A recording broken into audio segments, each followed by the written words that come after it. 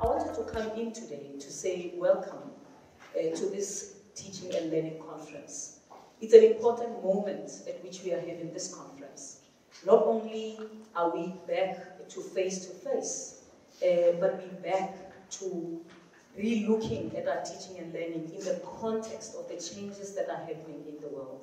And when I say the changes, it's not just the changes that were imposed by COVID, but it's changes in so many ways in our country, whether it's in terms of the language policy, the higher education language policy, whether it's in terms of us thinking about how do we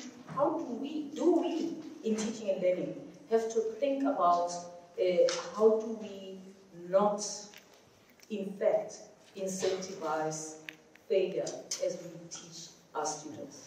How do we support our students? We recruit the best students in this university. And how do we ensure that they remain challenged and they can succeed in our university? And teaching and learning is no longer something that happens, that is decided to by only one person who's going to be teaching a particular course. It's a collaborative exercise that we do together, and in this kind of conference, it's good to see in this kind of conference the variety, the diversity of people who will be sharing papers, because we'll hear from students, we'll hear from people who manage teaching and learning, colleagues in sales, but colleagues in departments. And that shows just how collaborative it is, that we can only get better if we have much closer conversations.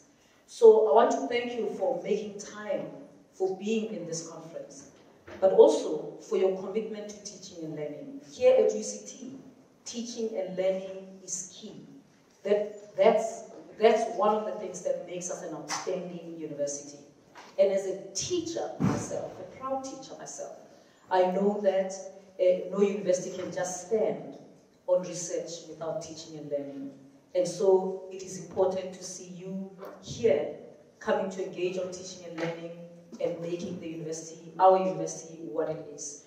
Let me wish you everything of the best. I know Hasha is going to be giving an opening address.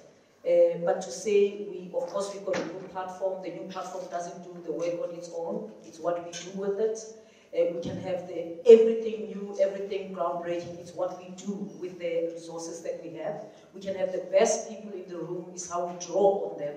We've seen some amazing work people, colleagues did during COVID under very difficult circumstances.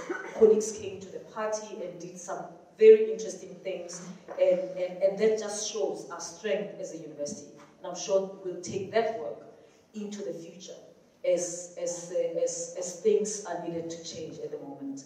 Hasha, thank you very much for leading this, and over to you.